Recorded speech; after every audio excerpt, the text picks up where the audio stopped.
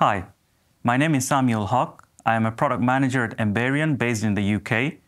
We are now at the Emberion camera testing room in Espoo, Finland, and today I'll be talking about a classic application for SWIR, which is semiconductor imaging.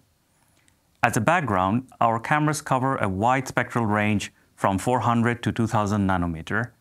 It is interesting to note that silicon, indium gallium arsenide semiconductors become transparent in the IR region around 1200 nanometer. And using the appropriate light source, for example, 1550 nanometer and a long pass filter, you can see through the silicon wafer.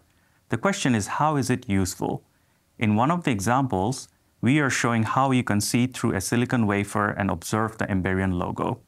Quality inspection for these semiconductor crystals, ingots, and wafers can be enabled by investigating internal defects, voids, cracks, or even micro cracks, which can grow over time.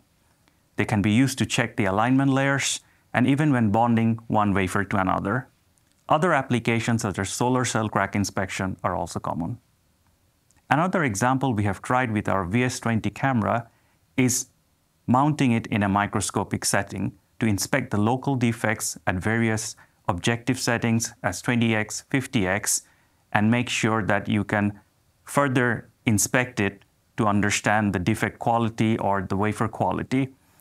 And you can extend it from 1550 nanometer to 2 micron.